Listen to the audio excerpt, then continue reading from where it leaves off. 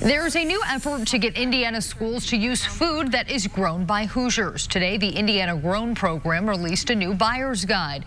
It's going out to public schools across the state to help food service directors find products grown in their area that can go straight from the farm to the school cafeteria. Everybody wins in this type of situation. Kids win, farmers win, and communities win. Really, more money gets put into our local economies if we're really encouraging schools to purchase from farmers. The new guide is being paid for by a farm-to-school grant obtained by the state health department.